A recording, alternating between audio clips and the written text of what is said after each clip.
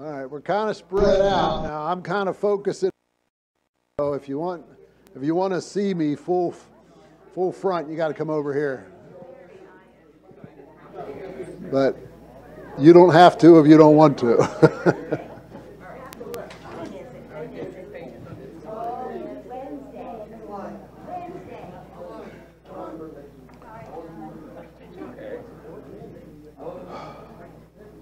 All right.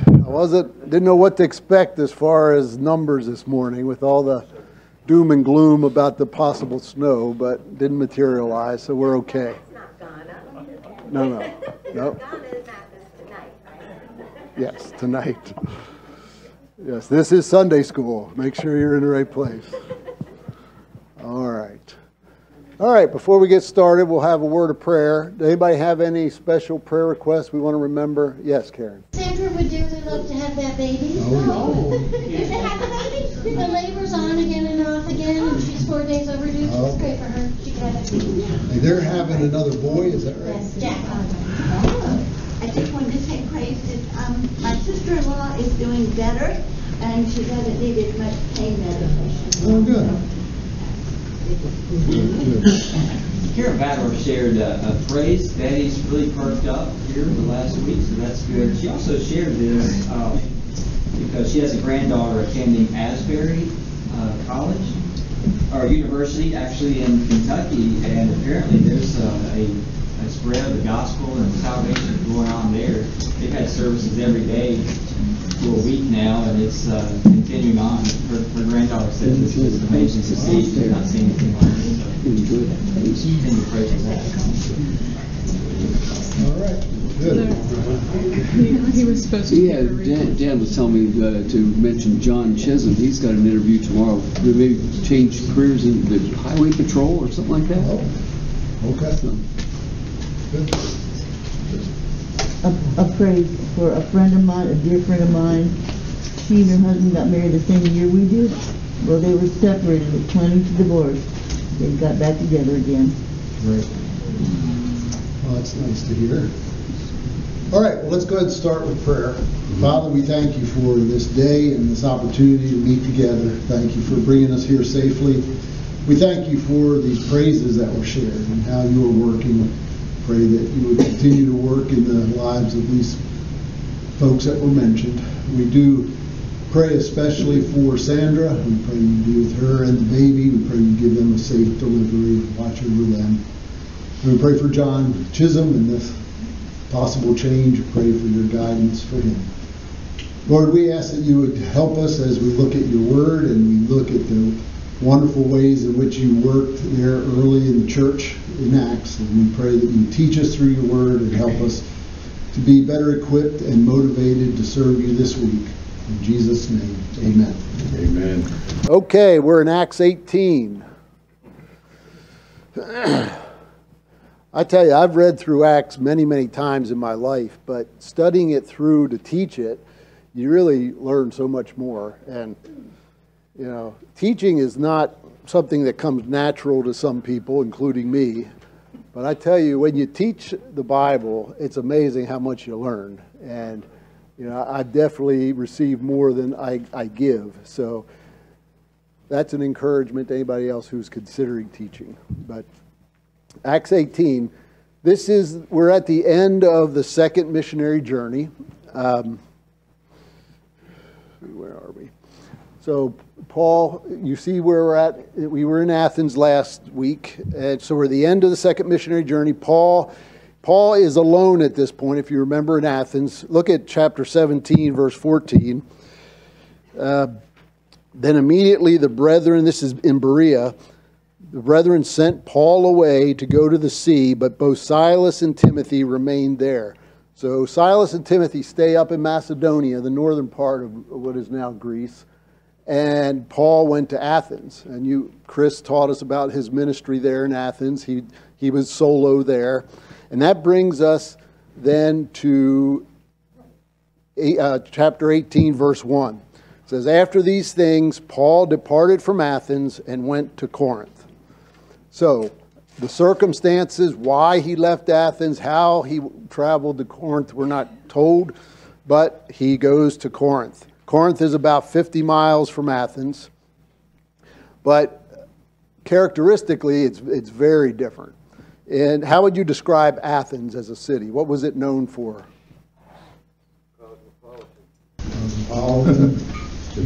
Knowledge, philosophy, learning. It was all about learning and culture and all that.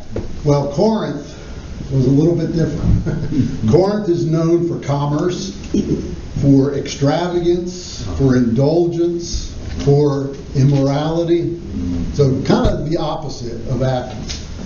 And that's where Paul is going. Corinth is known for trade and travel. There are 2 seaports in Corinth, so all land and sea trade went through Corinth. And that was part of its problem. You know, when people moved through it. It's one of the 2 most important cities visited by Paul, the other one being Ephesus. It was a Roman colony, so it was important politically.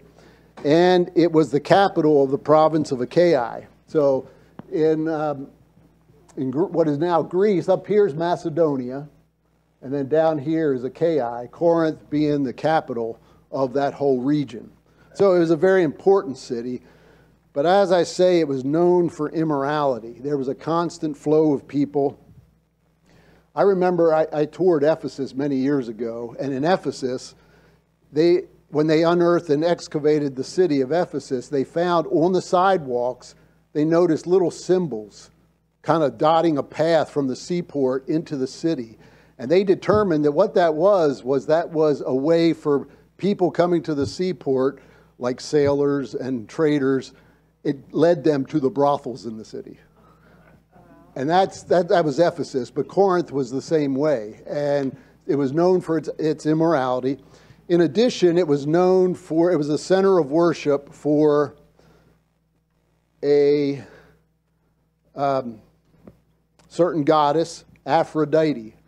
She is the goddess of love. Valentine's Day, right? But not the kind of love we're talking about. It was basically Aphrodite promoted immorality in the name of religion. They were known to have 1,000 temple prostitutes in the temple of Aphrodite. This is one of the more modest sculptures of Aphrodite. There are some other ones that are less modest, but that's Aphrodite. In fact, Plato, it's recorded that Plato referred to prostitutes as Corinthian girls. So Corinth was not known for its righteousness. So this is where Paul is headed. Paul is going to Corinth, and he's going alone. Do you think there may have been some hesitancy? Maybe. And we get a hint of this. Well, first, why was he a little bit hesitant? We mentioned one thing, he was alone. Why else maybe? Did he have some trepidation? Well, certainly the reputation of Corinth. Also, remember, where's he coming from? What happened in Philippi? He was imprisoned, right? What happened in Thessalonica? They ran him out of town. What happened in Berea? Same thing. So he'd just been through a lot of harrowing experiences through the ministry. Now he's left alone because his friends stayed up in Macedonia, and he's come into Corinth, of all places. We get a hint of how he was looking at this by looking at 1 Corinthians. Let's turn over to 1 Corinthians chapter 2. And by the way, do you think there's some correlation between the book of Acts and the epistles? I mean, it's kind of obvious, but right? But you know, the letters, the epistles, are letters to the people and the cities that we read about in Acts. So you always want to keep that in mind when you're studying those together. It's great to flip back and forth because it's amazing how much insight you get from the epistles. And here's an example of that, 1 Corinthians chapter 2, verses 1 to 3. Listen to what Paul says to them. And I, brethren, when I came to you, did not come with excellence of speech or wisdom, declaring to you the testimony of God. For I determined not to know anything among you except Jesus Christ and him crucified. I was with you in weakness, in fear, and in much trembling. So that kind of tells you where Paul was, what kind of mental state he was in as he goes to Corinth. So that's verse 1. And then verse 2 and 3, we see, I like to see this as God's provision for Paul. I mean, God knew Paul's emotional state, that he was a little bit hesitant. He was a little bit on the weak side emotionally. So here's what happens. Verse 2. And he found a certain Jew named Aquila, born in Pontus, who had recently come from Italy with his wife Priscilla, because Claudius had commanded all the Jews to depart from Rome, and he came to them. So because he was of the same trade, he stayed with them and worked. For by occupation, they were tent makers. So here, Paul is in this terribly immoral city by himself, and it seems like almost immediately he hooks up with Aquila and Priscilla. What a blessing. Now, we're told that they were Jewish. At least Aquila was Jewish. We assume Priscilla was also. It says they were displaced from Rome. What had happened was that the Emperor Claudius had given an edict that all Jews had to leave Rome. Why? Well, historians tell us that there were disputes between the non-Christian Jews and the Jewish Christians concerning whether or not the preaching of Jesus Christ as Messiah. And evidently these Jews had gotten so impassioned that the disputes were spilling out onto the streets. And they were having frequent riots, the Jew against Jew, some saying, no, Jesus is the Messiah, no, Jesus is not the Messiah. Finally, the Emperor Claudius said, I'm not putting up with this. Y'all have to leave. Or as they say in the South, all y'all had to leave. So he just said all Jews have to leave Rome. That's one way to take care of your problems. Now, he didn't ban them from Italy, just from the city of Rome. So all the Jews had to leave Rome. So for whatever reason, Aquila and Priscilla go to Corinth. We're not told why. We presume it was for business. They probably went there for a business opportunity. Now, were they believers when Paul met up with them? And we're not told, but most sources think that they probably were believers. A couple reasons for that. One is, certainly if Paul led them to conversion, you'd think it would be recorded. So nothing's said about that. Plus, just the fact that Paul linked up with them so quickly and readily suggests that they were of like mind. So we assume that they were already believers. And we're told that Paul stayed with them and worked with them. They had a mutual trade, that of tent making. Now, what I read is that the Greek word for tent making doesn't necessarily just means they make tents. It can also be applied to the idea of leather workers. So it's probable that they probably did make tents. Most tents were made out of goat's hair, but they were also leather workers. So they made belts and other things out of leather. So they're probably leather workers. Now, typically, in those cities, you buy a building, the shop would be downstairs, the living quarters would be upstairs. So presumably they had enough room. Paul just lived with them in a spare room up there. Now we're told that Paul was a tent maker. Now you've probably heard that term in our churches. When we talk about missions, we talk sometimes about a tent maker. So what does that mean to us as far as when people talk about being a tent maker? Mike?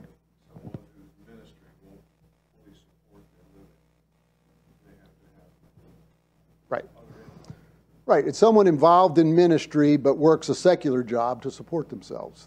We'll say that's tent making. That's where this term comes from. Paul was a tent maker.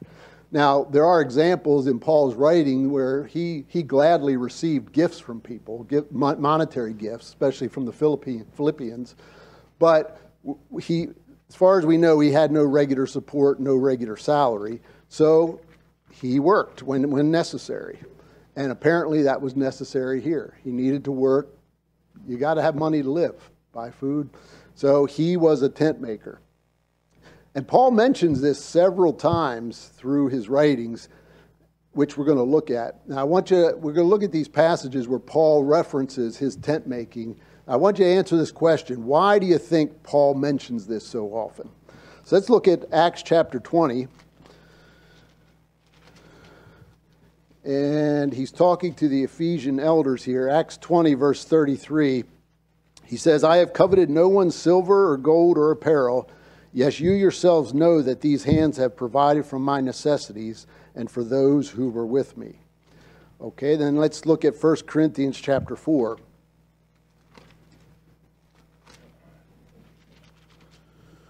1 Corinthians 4:12, he says, and we labor, working with our own hands, being reviled, we bless, being persecuted, we endure. All right, then 1 Thessalonians.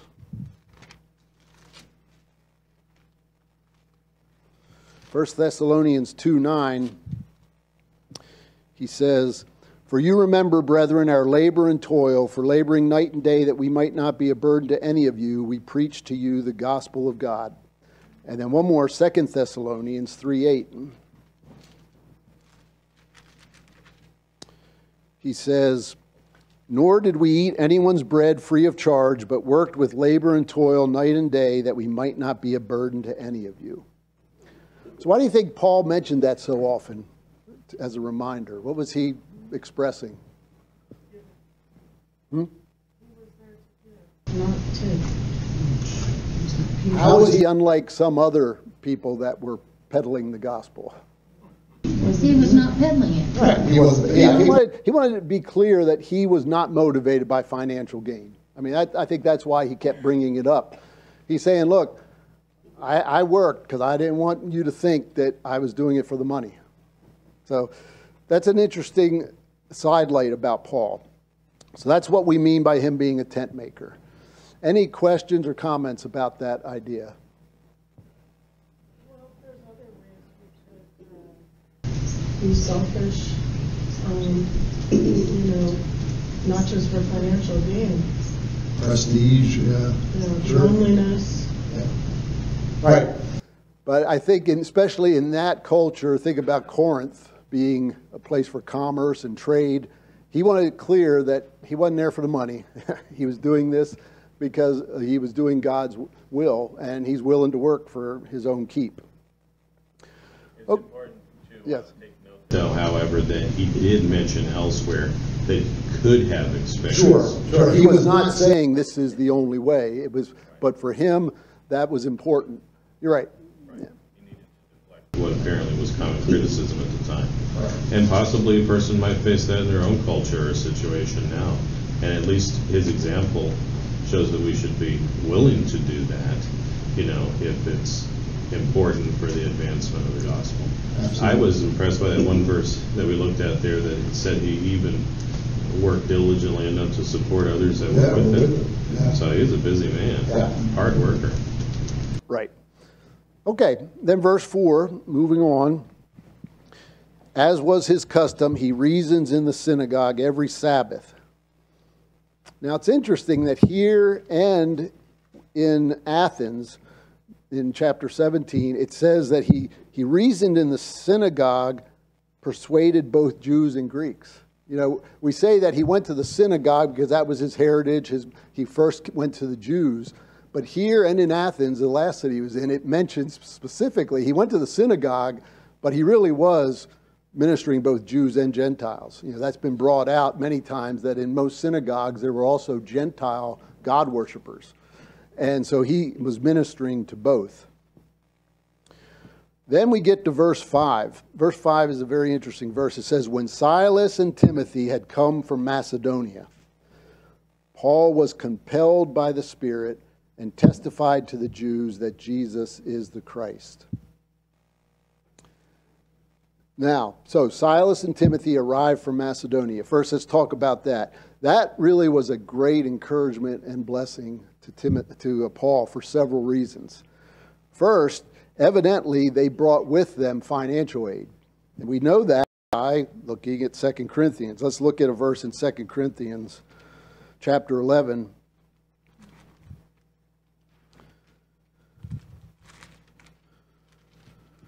So 2 Corinthians 11:9, he says, and when I was present with you and in need, I was a burden to no one. For what I lacked, the brethren who came from Macedonia supplied.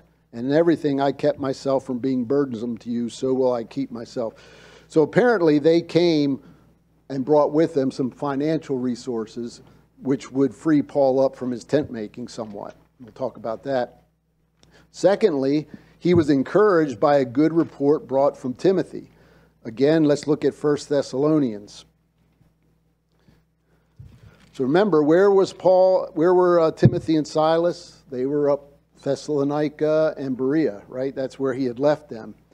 But we read in 1 Thessalonians 3, which, by the way, the books of 1st and 2nd Thessalonians were written from Corinth when Paul was there. So shortly after he left Thessalonica, he's in Corinth, he writes these letters. So 1 Thessalonians 3, verse 6, he says, "But now that Timothy has come to us from you," talking about Timothy and Silas coming to meet him, "and brought us good news of your faith and love, and that you always have good remembrance of us, greatly desiring to see us as we also to see you.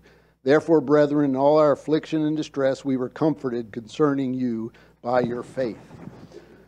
So not only had they brought monetary aid, evidently, they also brought a good report of where they were. And then lastly, his companionship was restored. You know, Paul was a great minister, but if you read, almost always he is working with a team. Almost never do you find Paul by himself, except this period here in Athens and Corinth. I'd like to recommend a book to you. It's called In Paul's Shadow. The subtitle is Friends and Foes of the Great Apostle. It's published by Bob Jones Press. But it talks about all the people that Paul worked with and some that he worked against. But it's a very good story if you want background information about Aquila and Priscilla and then Apollos and all these people, Timothy and Silas. But let me just read one little section in the introduction.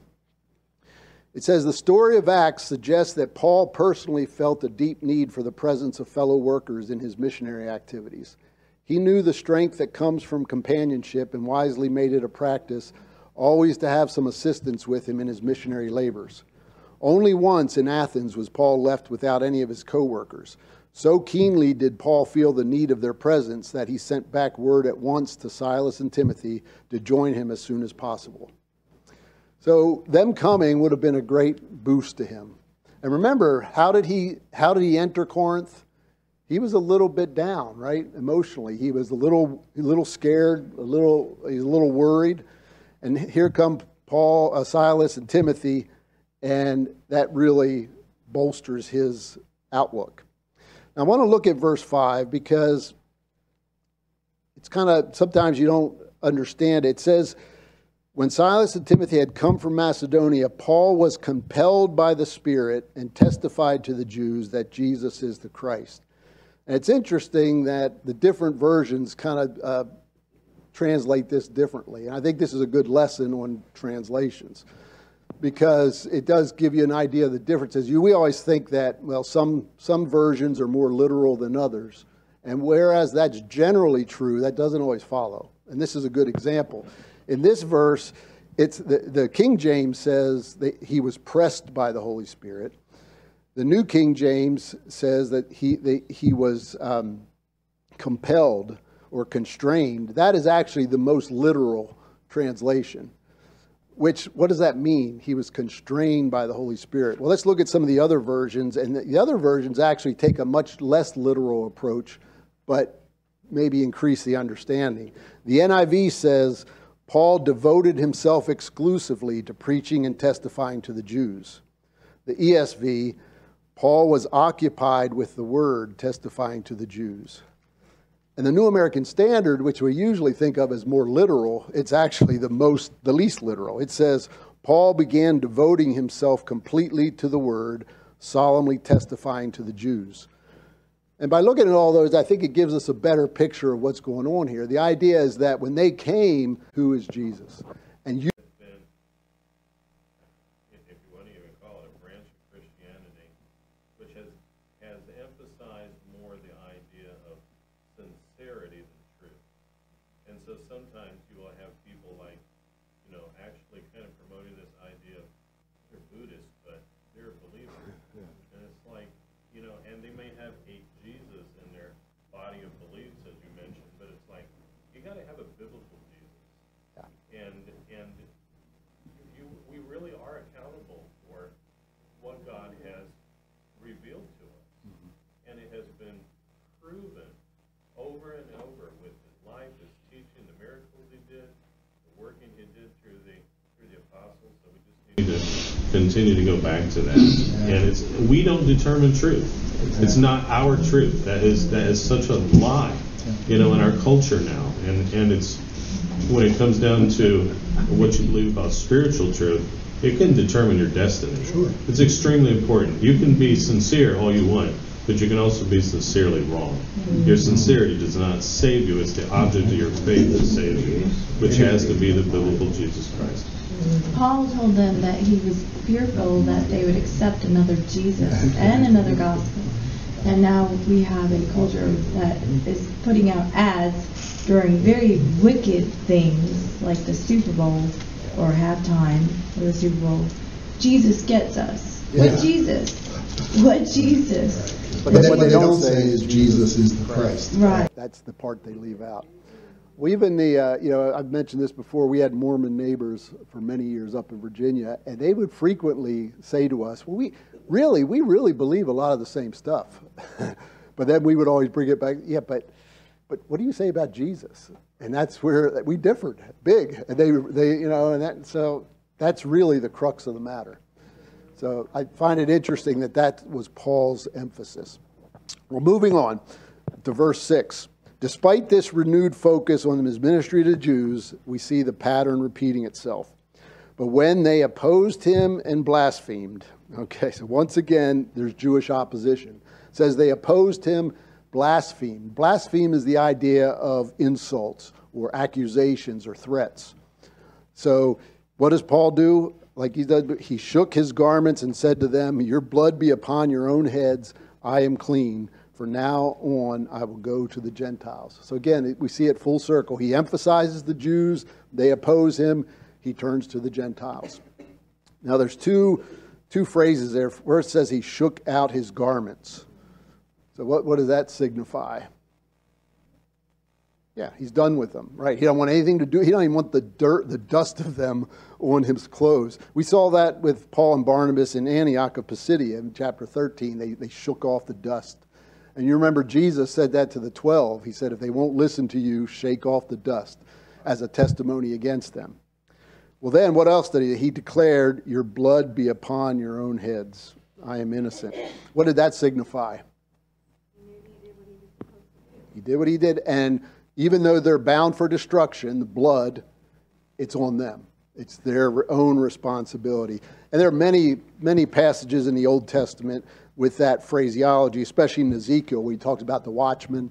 And if the watchman tells you that it's coming, but you ignore him, well, your blood's on your own heads. And that's what he was saying. So he's turning from the Gentiles now from the Jews to the Gentiles. Let's look at verse 7 and 8. This is amazing to me. This really shows me the amazing work of God, how he orchestrates this. It says, and he departed from there, meaning the synagogue. His ministry was focused in the synagogue, primarily to the Jews. And he departed from there and entered the house of a certain man named Justus, one who worshiped God, whose house was next door to the synagogue. So, kind of as a symbolic gesture, he walks out of the synagogue and says, I'm done with you all. He goes right next door and enters the house of Justus. Now, you talk about a fortunate move for a new center for his preaching ministry. He goes right next door, and who was Justus? Which means he was a Gentile, right? It doesn't say he was a Gentile, but he calls him a worshiper of God, which is usually that term means a Gentile. So he leaves the synagogue, all the Jews, goes next door to a Gentile's house, a God worshiper, and he says, this is where I'm going to base my teaching from. Then look what happens. Then Crispus, the ruler of the synagogue, believed on the Lord with all his household. So nothing's happening in the synagogue, Nobody's listening. In fact, the Jews are arguing with him, insulting him. He leaves and goes into the house of a Gentile. Immediately, the leader of the synagogue becomes a Christian. Now, the leader of the synagogue doesn't necessarily mean he was a rabbi, but it was the person that was in charge of the synagogue. He ran the thing. He made sure things were ready. He made sure the meetings took place. So he was an important person. He becomes a believer. Isn't it interesting? All the time Paul was in the synagogue, he didn't become a believer, but then he leaves, he becomes a believer. And his whole household. Have we seen that before? Yeah, the jailer. Other? Lydia. Cornelius. What's that? Cornelius. His whole household heard and was later baptized. Right. So, and then, what's the next sentence say? And many of the Corinthians, hearing, believed and were baptized. So it's almost like the floodgates opened. Here Paul was following the Lord's leading, working in the synagogue, primarily talking to Jews. Nothing's happening. They're opposing him. They're insulting him. He finally says, that's it. I'm leaving. And boom, God uses. That just goes to show you that, sometimes God will make us make a change, and sometimes we're not real happy about it. But look at this. I mean, this was God's plan all along. So it says many Corinthians believed, and it's probably Jews and Gentiles. So all of a sudden, ministry starts blossoming and people are saved. Now notice the progression there. It says they heard, they what? Believed and were baptized. Now, this is the correct order, right? You hear the gospel, you believe the gospel, you get baptized. Now, evidently in the book of Acts, that is the typical order of events. You read that, think of Acts chapter 2, Pentecost, right? People heard, they believed, were baptized. Often within days. Is that what we see today in our culture? No. Let's try something. Has anybody in this room, is your testimony such that the very first time you heard the gospel, you believed it, and within days you got baptized? Anybody? Steve? Okay. I mean, it's possible. I mean, certainly it's biblical. But it doesn't happen like that anymore, right? And I'm not saying one way is right or wrong. My point is that we've talked about the book of Acts really is it's a transitional period. God was working in a very special way with the birth of the church. And you see this frequently. People hear, they believe, they're baptized. We don't see that today. And again, I'm not saying that's bad, but it just shows you that God was moving, His Spirit was moving in a special way during the book of Acts. And that's why, we look at the book of Acts, we certainly want to learn from it, but sometimes people say, well, that's not the way they did it in Acts. We need to get back to doing it. Well, that was a special time, and we have to be careful about copying it, because God did work in kind of a special way during the birth of the church. And here's one of those examples. Any questions on that? I don't want to be confusing, but I just thought that was interesting. Yes, Rex. Was Crispus a Gentile? No, he would have been a Jew. Oh, okay.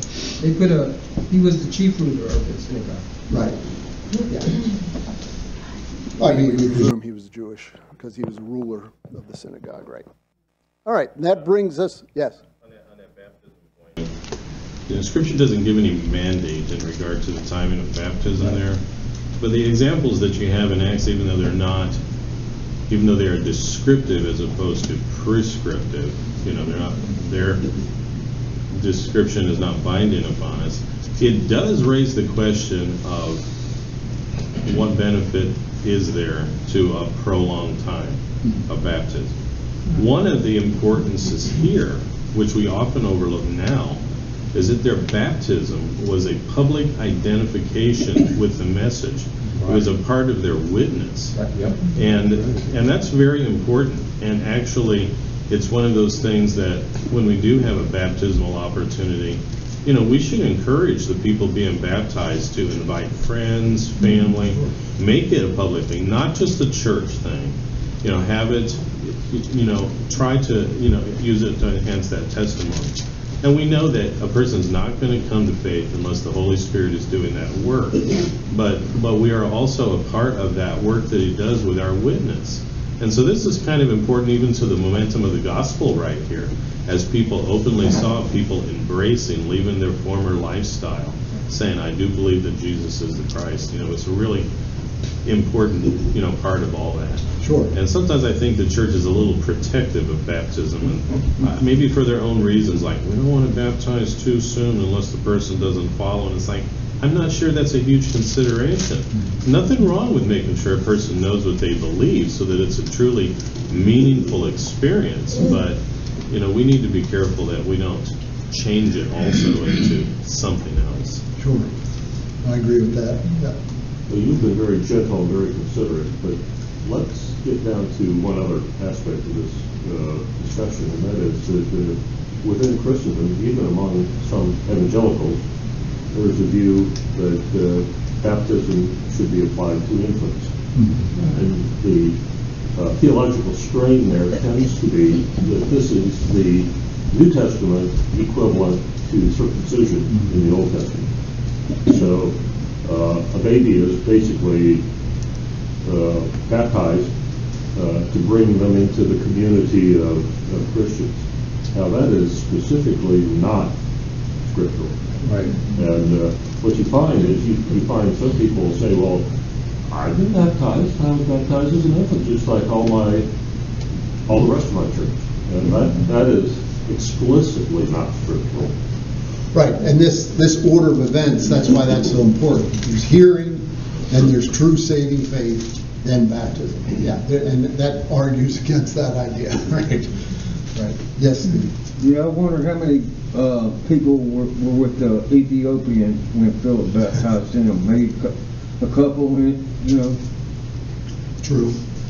But in the early church, I mean, the idea of being a testimony and happening immediately, like Steve said, that was definitely part of it. That was why baptism often followed right after it. But you're right. I mean, and we can have the discussion about baptism, the different ramifications. I've known churches that require a time frame. Say, no, you can't be, after you make a profession of faith, you have to let 3 to 6 months before you get baptized. Right. Where'd that come from?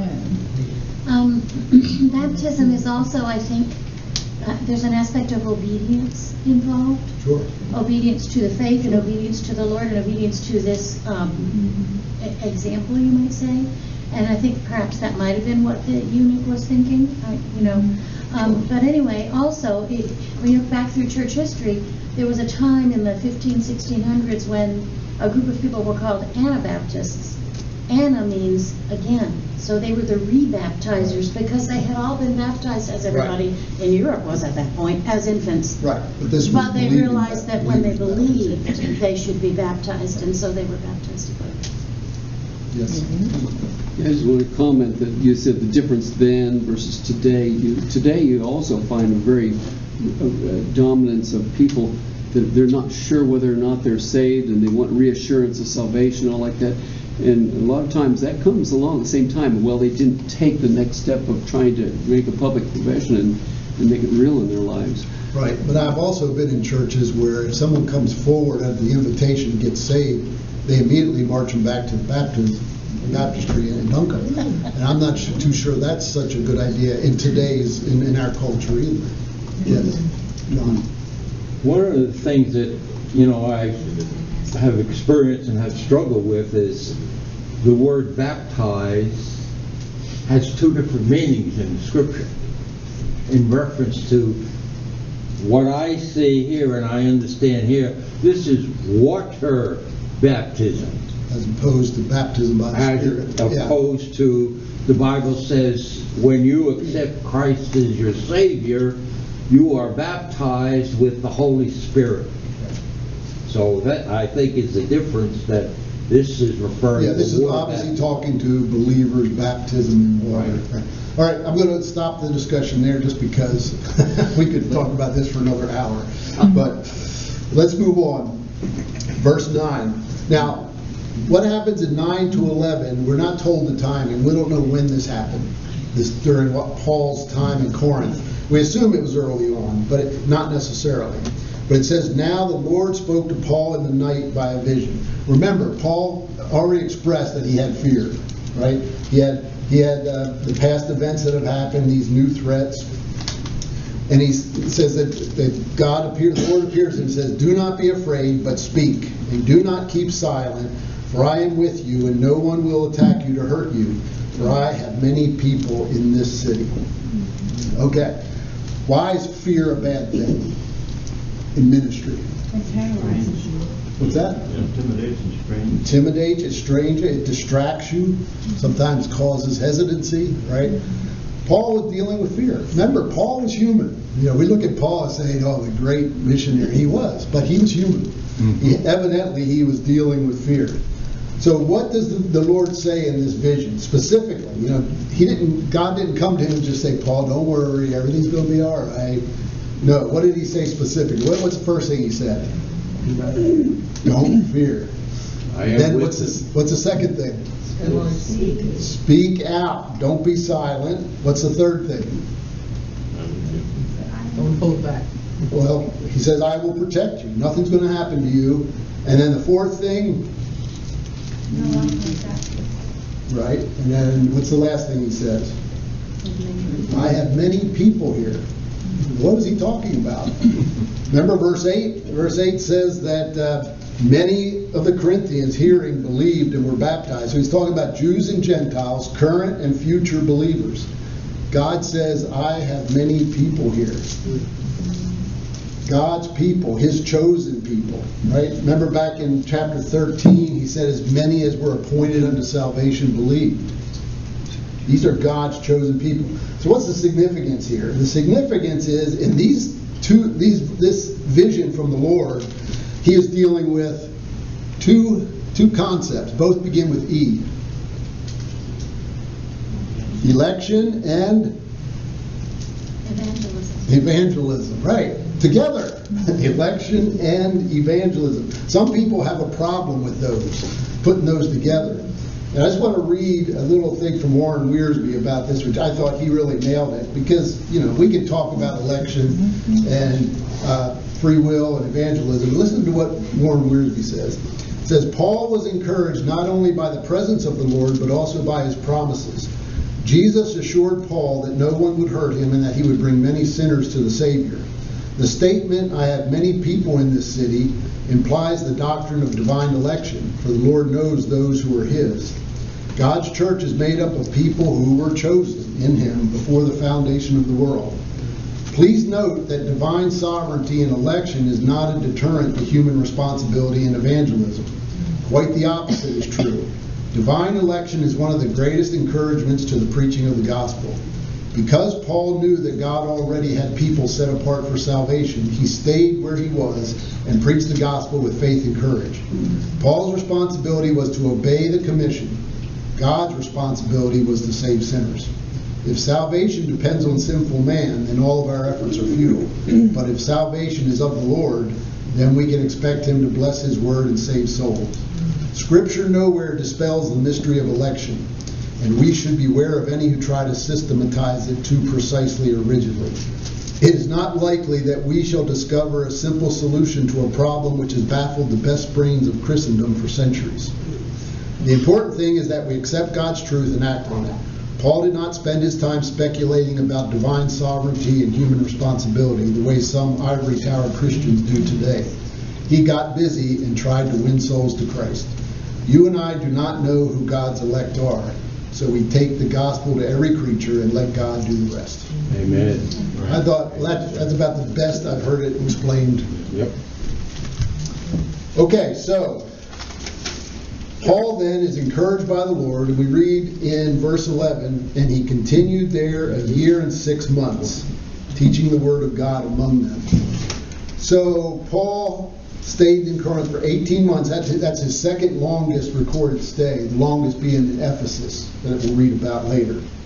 But what was he doing those 18 months? He was working hard. What was he doing specifically there in the verse? Teaching the word of God among them. What do we call that? Discipleship. Yep. And isn't that's what the Great Commission is, right? Go into all the world, make disciples, baptize them, teach them to observe all things what I've commanded you. So Paul was demonstrating that. So, I just marvel at the way God worked in Corinth. Even among Paul's weakness, God used him in a great way. I want to leave you with one thought, and this is kind of homework. I'm giving you a thinking assignment. Okay? And I'm not raising controversy, but I'm just mentioning this for you to think about. And next week, we're going to spend the first 5 or 10 minutes talking about this. But there in verse 10, when he says, I have many people in this city. Now, God's talking about his chosen people. Who was God's chosen people in the Old Testament? Jews. Who is he saying are his people here? Believers, the church, right? So, does this verse lend support to the idea that the church is replacing Israel as God's chosen people? Okay, so think about that. I'm not saying what I think yet, but some suggest that this verse supports that idea that the church has replaced Israel as God's chosen people. Israel. So we'll talk about that next week. All right, let's close in prayer. Chuck, before you go, I had a thought when we were talking about verse 9. Do you think that Paul had a thought in the flesh? Do you think that could have been the fear, not necessarily a physical disability? Sure, that's what is mentioned. When people say the possibilities of his thorn in the flesh, they list that as one, that his emotional weakness, fear, certainly. But, to me, though, we all have that. Is there anybody here that's never had fear? So that's a common one. But yeah, I have read he was saying that was his thorn in the flesh. The point is, Paul was just like us. He had his strengths, he had his weaknesses, but God used him in a great way. He was human. Yeah. Yes, George. Of course, the commandment in Matthew 28:20 commanded about share the gospel to all nations. And that can be intimidating and fear of you, knowing what you're going to be confronted with. Let's confront with almost confront with that. But the word I like is and woe, I'm looking for an absolute comfort and assurance. Well, speaking of comfort, in that vision from the Lord, to me, that whole idea of election and evangelism, that also dispels the fear, because the idea is our job is to proclaim the gospel. The salvation of that person depends on God and them. That's not our responsibility. So that also can help take that fear away. And I think that's part of the message that he was given. He says, these are my people. So you just keep doing what you're doing, and I'll take, as Warren Wiersbe says, leave the rest to God. Sure, Jesus himself. Yeah. I think it's interesting when Jesus said, I'll make you fishers of men. There's fish in the water. He guarantees it, but he had to teach them how to fish. And we don't pick the ones that we catch either. Right. Or if we catch something every time we go out. Right.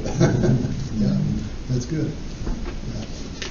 All right, good. Good thoughts. Let's go to the closing prayer. Father, we thank you for your word. We thank you that it is so rich in teaching and in equipping us for the work that you have for us. We've only scratched the surface. We pray, Lord, you would help us to be students of your word. We would be thankful that we are your chosen people, not because we deserve it, but because of your grace and mercy. And Lord, help us to be faithful as Paul was, even in the face of fear and doubts and other weaknesses. Help us, Lord, to be willing to serve you as you lead us. We pray that you'll bless as we meet together for the worship service this morning. In Jesus' name, amen.